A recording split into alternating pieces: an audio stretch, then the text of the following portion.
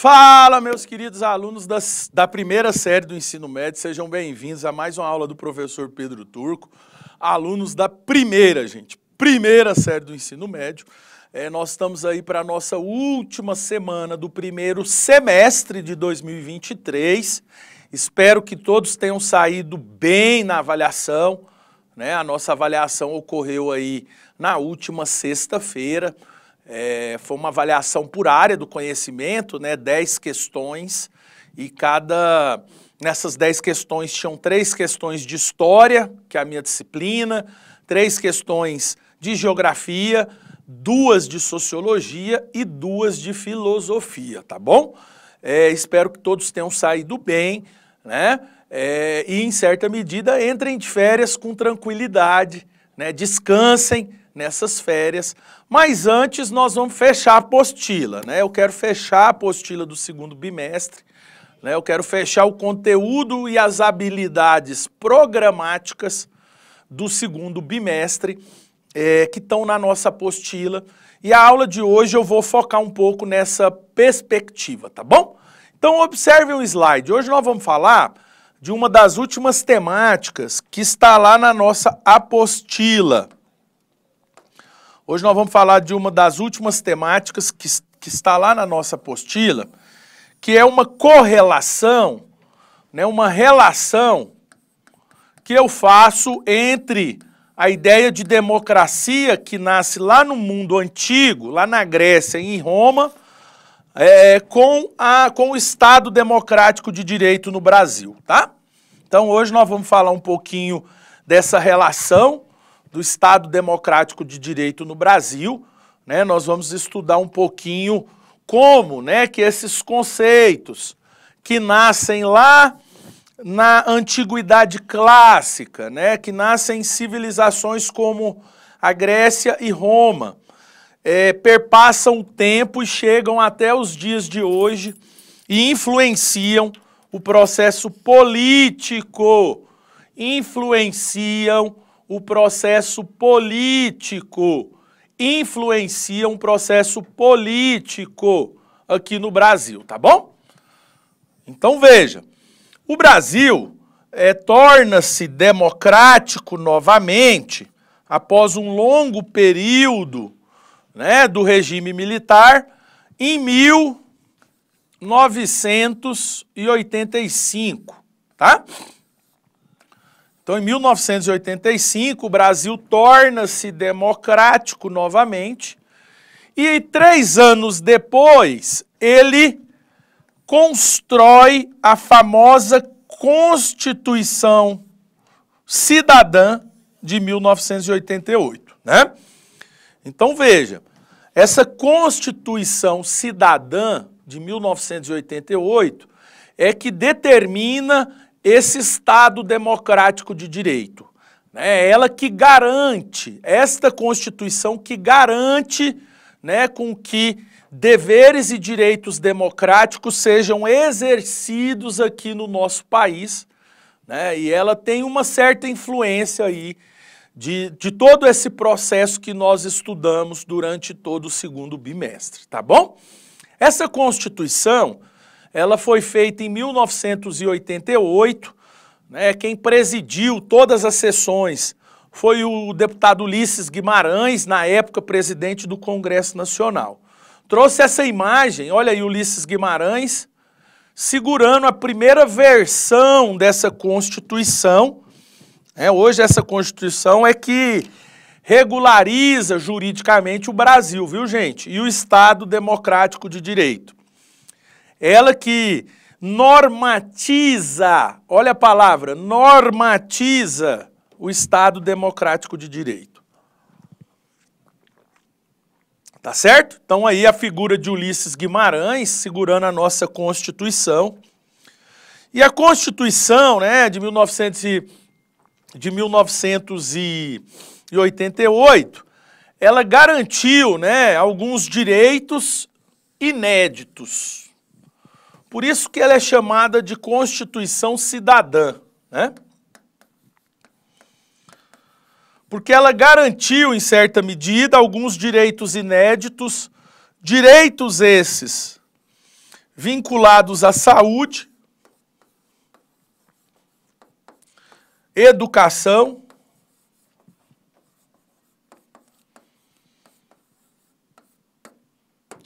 entre outras questões, né? Então, veja, ela é chamada de Constituição Cidadã porque, em certa medida, ela ouviu, né, os inúmeros setores da sociedade, ela ouviu os inúmeros grupos e partidos políticos da sociedade e tentou, né, a partir dessa escuta, né, a partir dessa escuta ela tentou aí condensar em seu texto todas as demandas da sociedade brasileira, tá? Por isso que ela é chamada de Constituição Cidadã. Então ela garante lá os direitos dos índios, das comunidades indígenas, das comunidades quilombolas, garante a pluralidade de ideias, a pluralidade de pensamentos, a diversidade cultural, né, que é típica do povo brasileiro, entre outras questões, tá bom?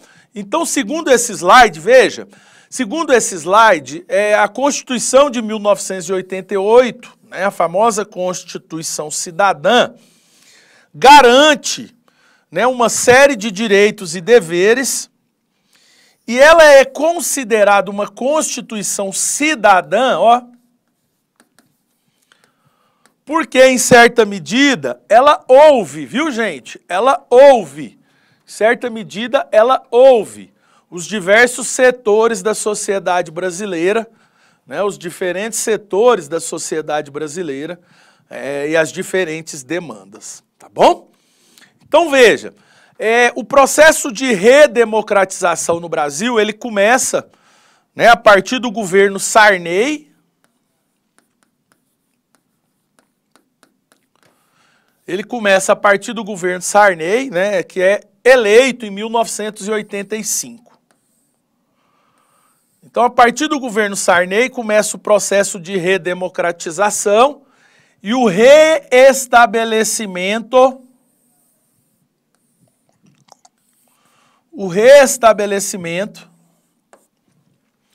da democracia no Brasil, né?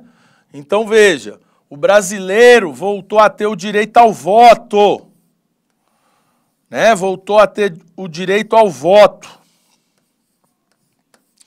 Um importante exercício democrático e cidadão, né? Então, o brasileiro voltou a ter direito ao voto, esse importante exercício democrático e cidadão, e as liberdades individuais, né? Liberdade de imprensa, liberdade de opinião, liberdade de livre manifestação, foram reestabelecidas pela Constituição de 1988 e pela redemocratização no Brasil. Então, em síntese, olha que imagem bacana.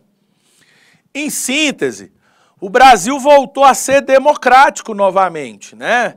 O Brasil voltou a ouvir os diferentes setores da sociedade brasileira, as diferentes pessoas, né, os diferentes grupos, os diferentes partidos políticos, né? Então a gente sai do bipartidarismo, que era marca do regime militar, e entra no pluripartidarismo, que passou a ser marca da democracia brasileira, né? Há inúmeros partidos com inúmeras pautas diferentes, inúmeros projetos políticos diferentes, inúmeras plataformas, e esse é o gostoso da democracia, né?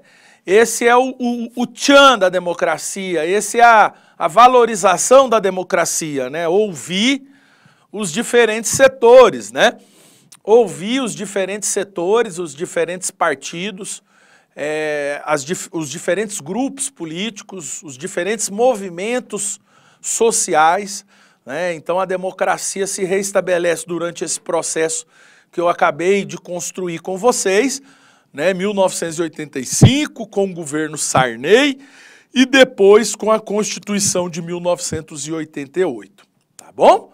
Então veja, o conceito de democracia, ele surge lá na Grécia Antiga e em Roma, né? A gente estudou um pouquinho o direito romano, e ele ganha substancialidade ele ganha força, né, com o decorrer da história até chegar nos dias de hoje. Então a gente enxerga o conceito, a democracia, a partir desses valores. Observem, a partir desses valores, ó.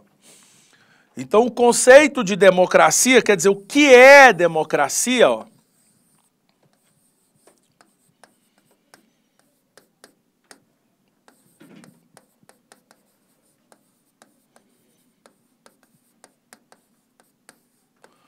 É enxergada a partir desses valores. Primeiro, né, a ideia da soberania popular. Né? Quer dizer, o povo é soberano, tá? O povo é soberano. Outra questão, sufrágio universal, né? Todos têm direito ao voto, independente de raça, sexo, entre outras questões, tá? Então todos têm direito ao voto e toda democracia tem eleições livres, tá? Eleições livres com diferentes partidos políticos, né? Ou seja, garante aí a ideia da pluralidade partidária, garante aí a ideia da pluralidade partidária, né? Ou seja, ouvir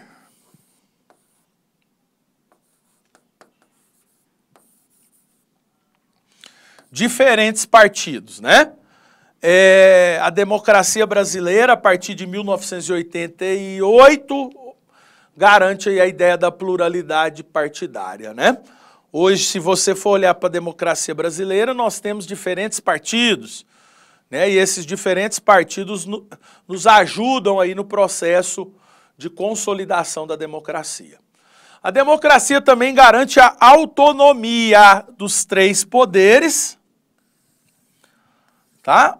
Autonomia dos três poderes, ou seja, né, o executivo, o legislativo e o judiciário. Vou repetir, o executivo, o legislativo e o judiciário, eles têm autonomia de deliberação. E também garante a liberdade de imprensa, né? Eu acho que isso aqui é muito importante. Ele também garante a liberdade de imprensa. Ok? Então veja, nós estamos falando aqui de pluralidade partidária, que a democracia garante, de autonomia dos três poderes, executivo, legislativo e judiciário, e a liberdade de imprensa, né? A imprensa passa a ter uma liberdade de livre opinião, né? A partir da averiguação de fatos, de acontecimentos da nossa república, do nosso Estado democrático de direito. Tá? Isso foi conquistado através de muita luta, né? Observem essa imagem, né? Essa imagem mostra esse período aí. Isso foi conquistado através de muita luta. O Estado democrático de direito no Brasil, ele foi conquistado a partir do processo de redemocratização, a partir da união de diferentes setores, né? A partir de muita luta. E hoje aquilo, do ponto de vista político, é o que temos de melhor aí para a sociedade brasileira. Tá bom? Estado de direito sempre, né? Está escrito aí na faixa, o Estado de direito sempre, tá bom? Esse Estado de direito, ele garante alguns princípios também que seria interessante a gente pensar, né? Então veja, a Constituição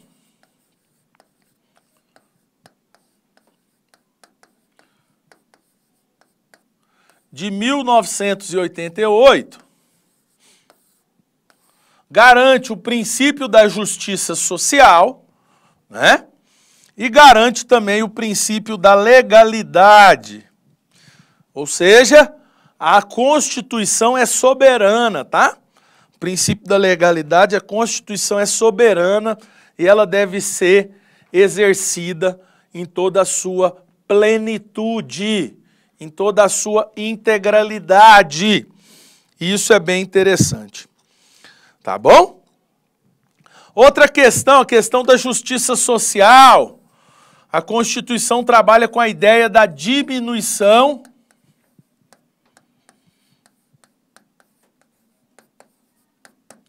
das desigualdades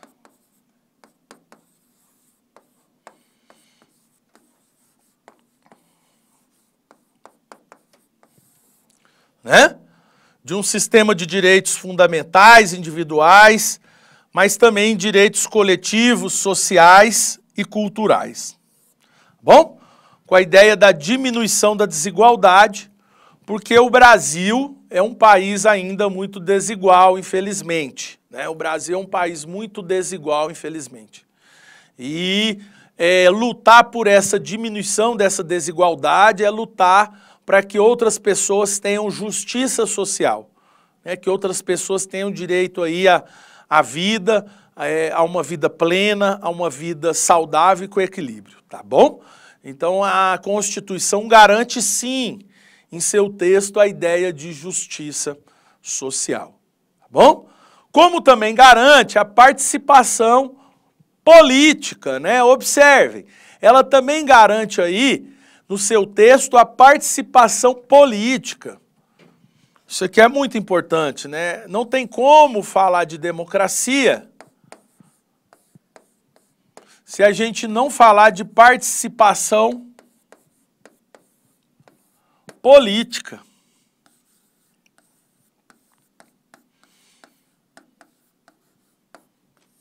Tá? De participação política. Essa participação política, ela é expressa principalmente através do voto, gente. O voto é uma conquista, é um direito, tá, gente?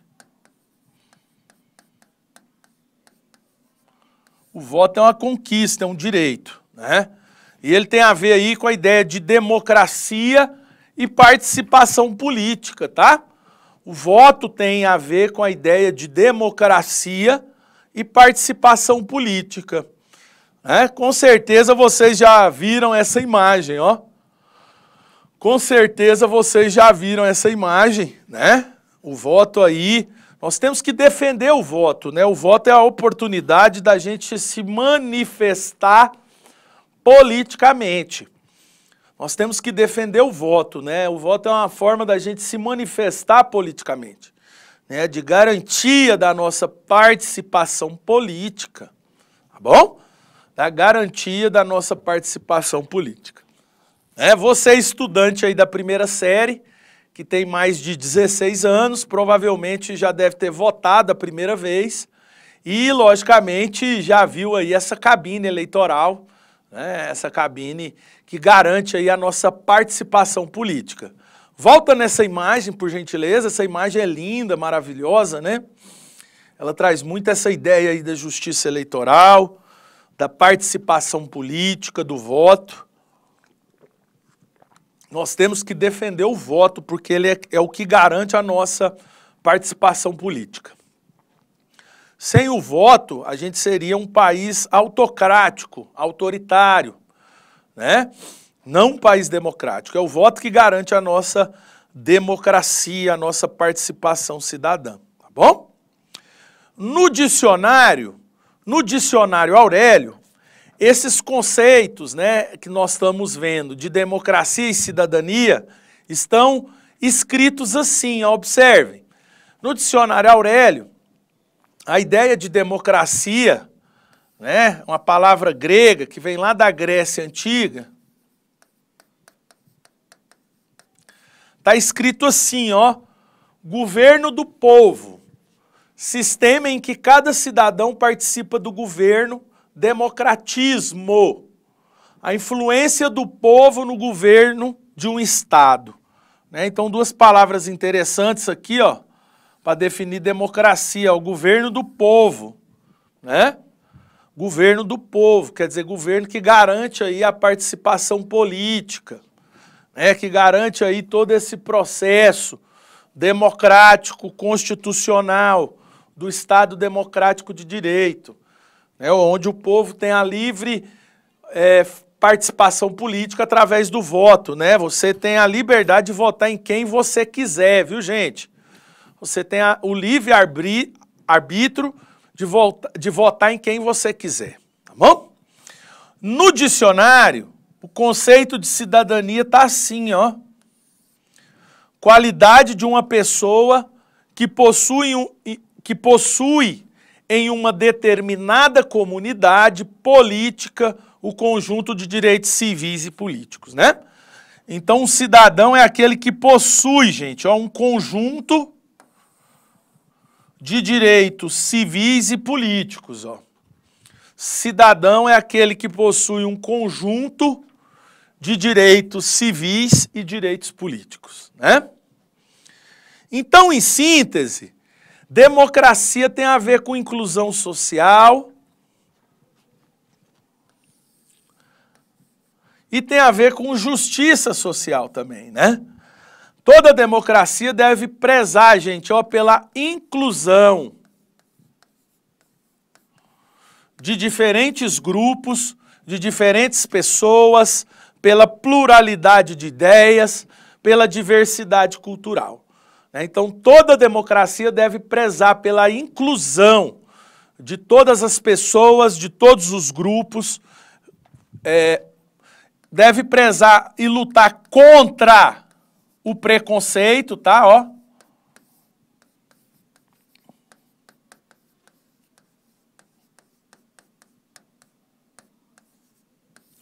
Lutar contra o preconceito e deve também lutar pela diminuição da desigualdade social, né? Quando você luta pela diminuição da desigualdade social, você luta por justiça social. Vou repetir. Quando você luta pela diminuição da desigualdade social, você luta pela justiça social, né? Olha que imagem bacana, né? Olha que imagem bacana, né? Uma imagem extremamente interessante, mostra aí uma sala de aula, né? Mas uma sala de aula inclusiva. Mostra aí uma sala de aula, mas uma sala de aula inclusiva, né? Onde há um respeito, né, pelas pessoas, onde há um respeito pela pluralidade de pessoas, onde há um respeito pela diversidade cultural. Né? Então, volta nessa imagem, por gentileza, uma imagem maravilhosa, né, que mostra uma sala de aula inclusiva. E a democracia deve prezar por isso, né, gente? A democracia deve prezar pela inclusão social. Né? A democracia deve prezar aí pela inclusão social. Ok? Então, em síntese, né? Nós temos que ter uma maior inclusão, em síntese, nós temos que ter uma maior inclusão e também lutar pela uma maior desigualdade social, né? Pela uma redução das desigualdades sociais, perdão, e lutar pela uma redução, viu, gente? Veja, lutar pela uma redução das desigualdades sociais. Então, lutar por maior inclusão, né? A gente viu que sala de aula maravilhosa, e lutar pela redução, viu, gente? É pela redução das desigualdades sociais. Volta esse mapa mental, que interessante. Então, veja, maior inclusão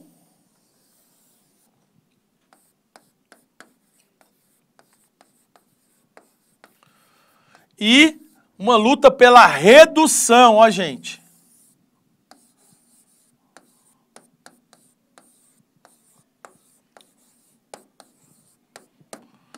Das desigualdades sociais, né? Isso garante um Estado mais eficiente, né? Um Estado que garante aí a ideia de justiça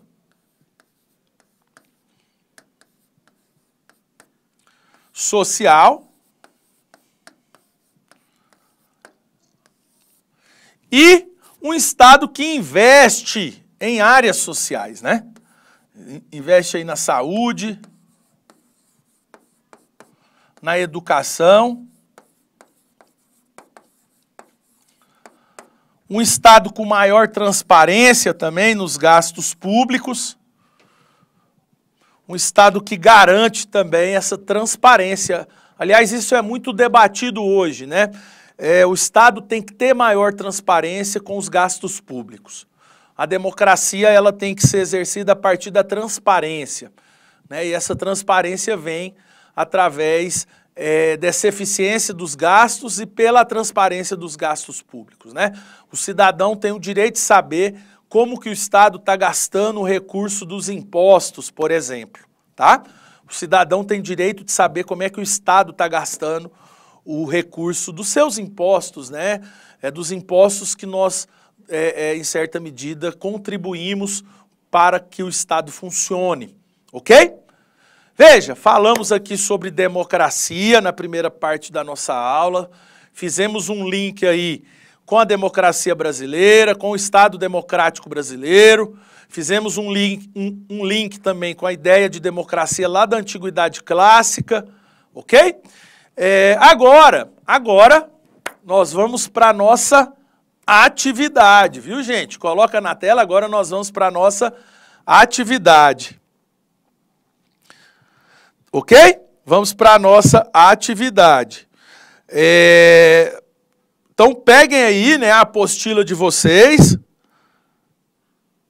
Peguem a apostila de vocês, né? Peguem a apostila de vocês. Aí, por gentileza, peguem a apostila de vocês, primeira série, por gentileza, peguem aí a apostila de vocês.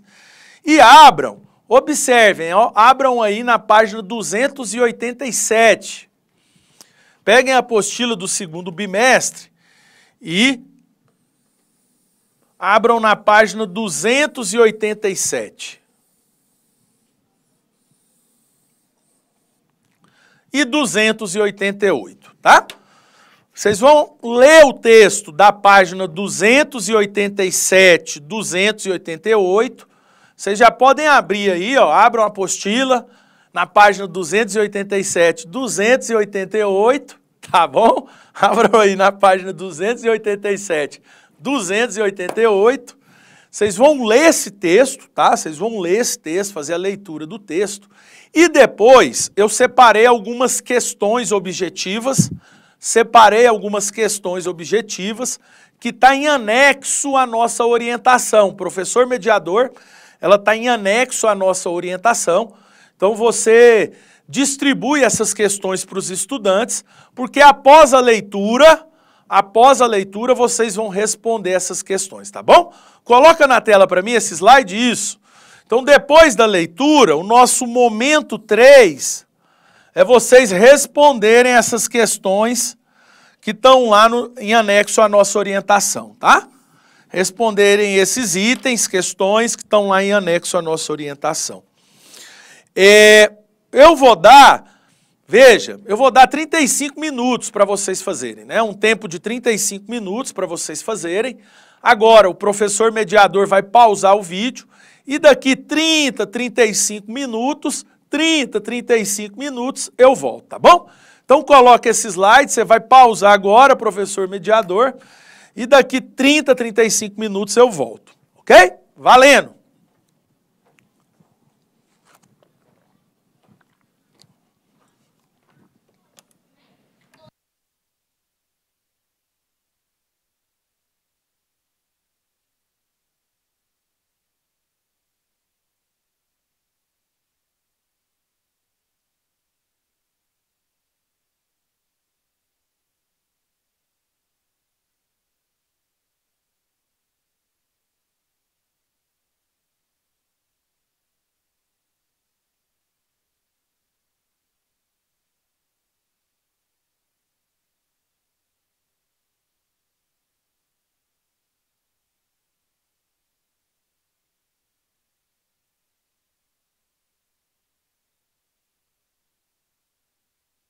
Né? Voltando aqui para a nossa aula, espero que vocês tenham feito as questões. Professor Pedro Turco vai corrigir elas com vocês, tá bom? Então observem, vejam. Primeira questão diz assim, ó. Qual é o ano... Ó, primeira questão. Qual é o ano em que foi promulgada a Constituição Cidadã no Brasil? Letra A, 1970. Letra B, 1985. Letra C, 1988. Letra D, 1990. Ou letra E, 2000. Então nós sabemos que a Constituição Cidadã foi promulgada, né, em 1988. Nós vimos a importância dela, de ter ouvido aí todos os setores da sociedade, né? Vimos a importância dela de ter ouvido todos os setores da sociedade e de ter, em certa medida, construído, né, uma ideia de cidadania. Quando você ouve os diferentes setores, você absorve a demanda desses setores e constrói aí uma ideia de cidadania, tá bom? Então a resposta certa da questão 1 é a letra C. Questão 2, observem. Questão 2, observem. Qual foi o presidente do Brasil responsável por promulgar a Constituição de 1988? Vou repetir. Qual foi o presidente do Brasil responsável em promulgar a Constituição de 1988? Letra A, José Sarney. Letra B, Fernando Collor. Letra C, Itamar Franco. Letra D, Fernando Henrique Cardoso. Letra E, Luiz Inácio Lula da Silva. A resposta certa é a letra A, viu, gente? Foi no período do Sarney,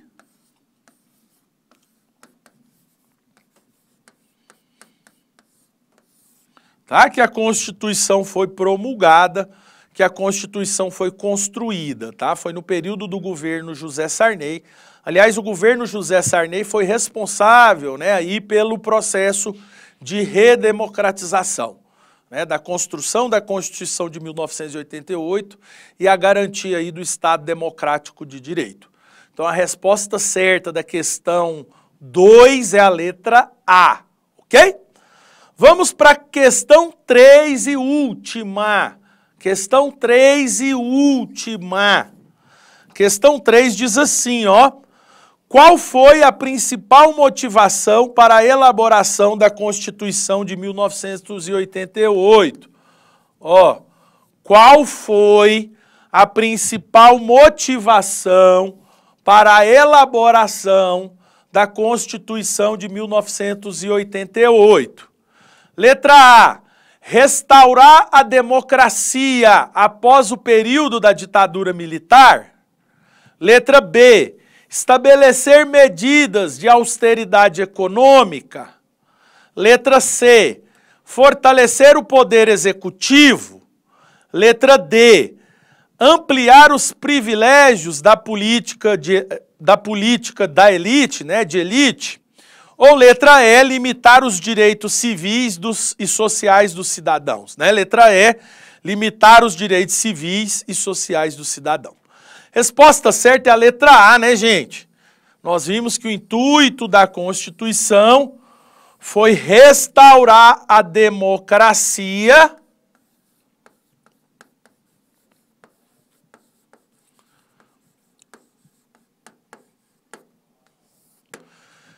restaurar aí a democracia e reestabelecer o período democrático no Brasil, né? O Estado Democrático de Direito e superar, essa é a palavra, superar o regime militar, a ditadura militar no Brasil aí. Então a democracia vem com esse intuito, né, de superar a ditadura militar no Brasil, ok? Então veja, a resposta certa é a letra A da questão 3. Resposta certa é a letra A da questão 3, tá bom? No mais, gente, espero que vocês tenham gostado da aula. Ótimas férias para vocês, ótimas férias para vocês. E é isso, fiquem com Deus. Valeu!